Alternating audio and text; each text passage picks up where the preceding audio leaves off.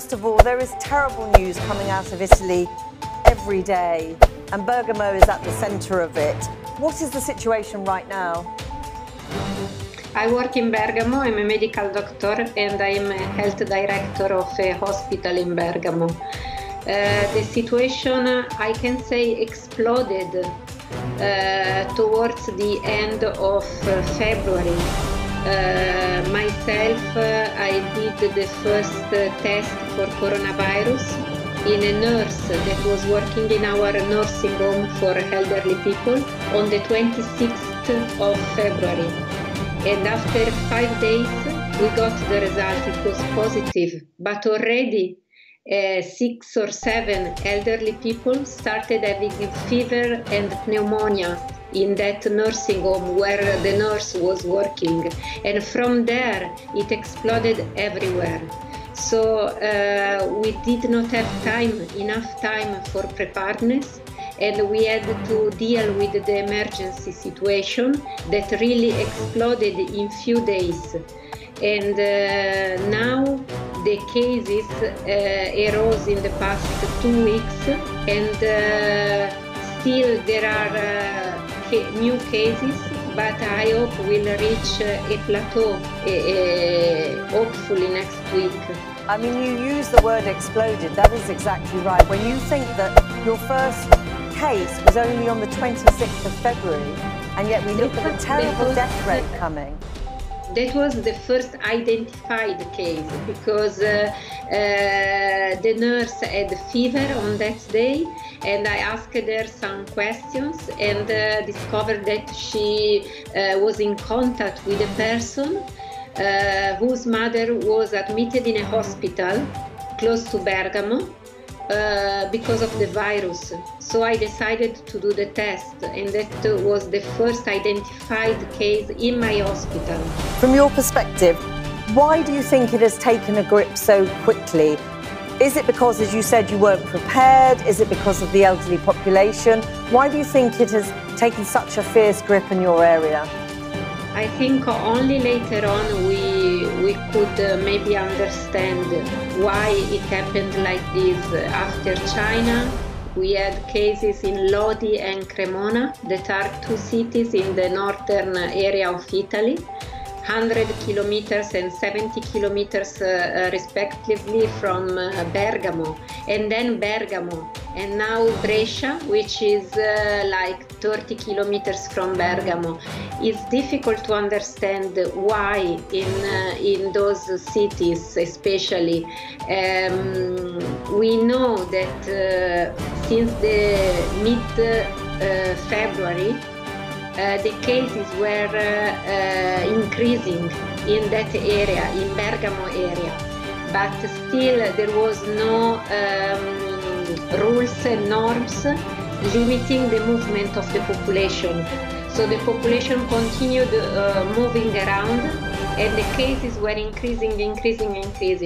When all the measures were taken, it was good, I think, for the rest of Italy, Milan and other cities, the rest of Italy. But unfortunately, Bergamo area and like other cities, Lodi, Cremona, were already affected. So for us in Bergamo, it was too late.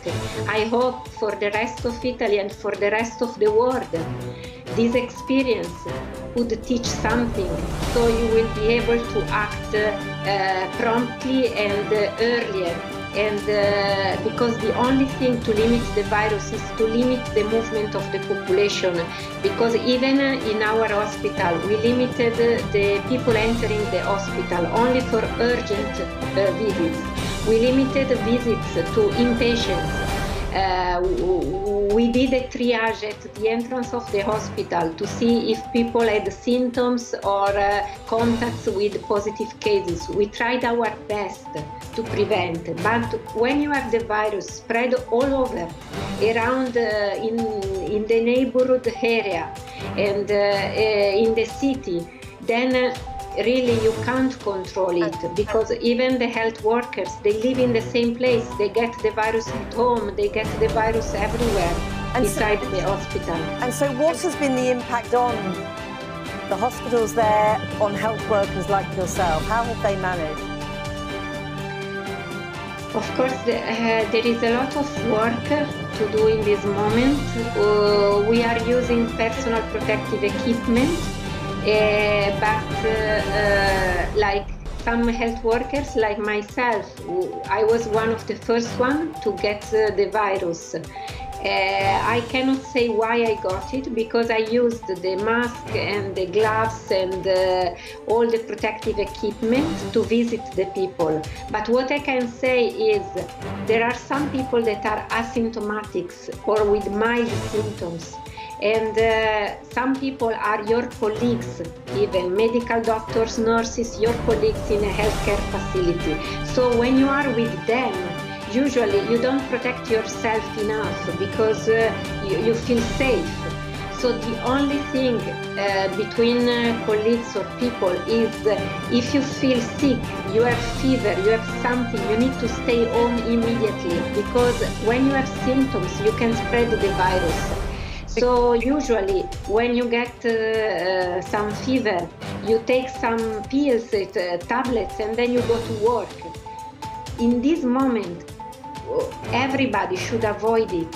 If you feel sick, you have fever, you need to stay home immediately, because otherwise you can transmit it to other people, especially colleagues, and usually you don't protect yourself when you are with colleagues. And describe for me what that terrible combination of a really rapidly spreading virus and doctors and health workers being infected at the same time, what sort of pressure is that putting on your health service, your hospitals? It's putting a lot of pressure. Why? Because a health worker with the virus can transmit it also to the other people that the health worker is supposed to take care of, to cure.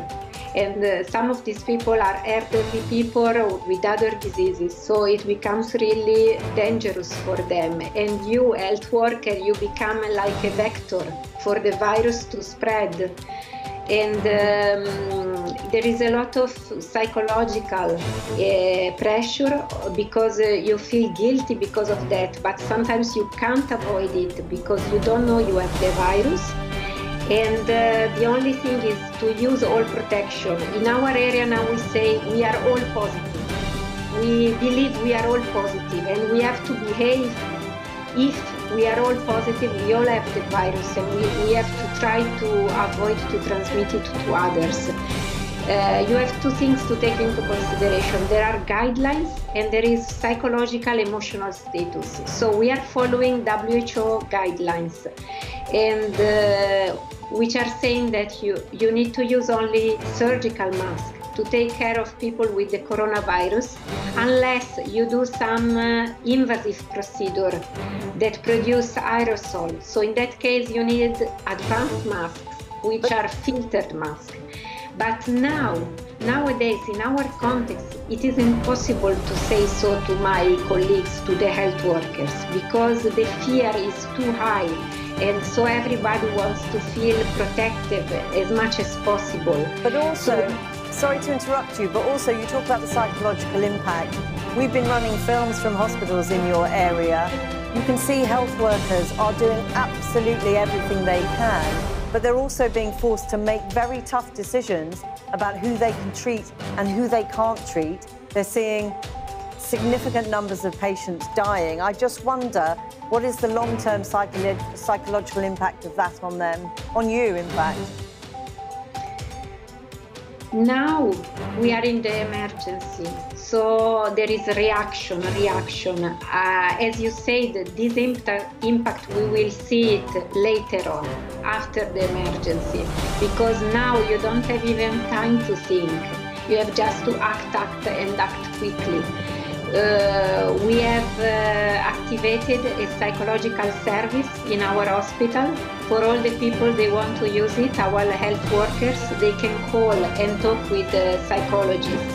But I believe, as you said, that this service will be even more important after the emergency, because right now you need to take care of everybody and run everywhere. Me, I have to stay isolated at home because I have the virus. I can spread it to others. But in my role of coordination, I'm working from home, trying to coordinate with my colleagues, with the institutions, and all the things I can do from distance. My colleagues are all running to take care of the people. But after this emergency, when we will realize what was happening, how many people died, and we have, as I said, we have a hospital, and next to the hospital there is a nursing home for elderly people. For these people, really, when they become positive, we can just give some support to them. We cannot even send them to intensive care units because above 80 years old, they can't go there in this moment. So this is very sad and painful for a health worker because your mission is to save lives. And right now, in some cases, you have to just give some support. What would your message be to the UK? We're said to be 2 weeks behind you. What would you be saying to us now? What would your message be? Stay home, don't move, because this is the only way to prevent the spread of the virus. At the beginning, we were also thinking this is simply a flu. It's not a flu. It's giving a lot of pneumonia and it's very dangerous for a lot of people, elderly ones, but even younger ones. I have colleagues of 45, 50 years old in intensive care units. So the only way is to stay home, and for healthcare facilities, be prepared. Be prepared with personal protective equipment, much more than you think you need. And secondly, increase the beds for intensive care units and for infectious disease. These are all the only way for preparedness if you have enough time. And train, educate the health workers on the preventive measures. Don't give them for granted, because in normal times we forget those measures. So we need to be remembered all the time. Wash hands and don't cough on your hands, and use masks and all these things. You need to repeat and train every day. And finally, do you see any lights at the end of the tunnel, or when you look to the future, do you still feel fear? I believe, at least in our area in Bergamo, the worst is happening now. So I believe after this, we cannot experience worse than this. So we will start recovering and coming out from this situation. From the people that are still waiting for this to come, you have enough time to prepare and in order for this to have less impact than the impact that it had on us. Silvia Bignamini, thank you so much for talking to us today. Thank you. Thank you.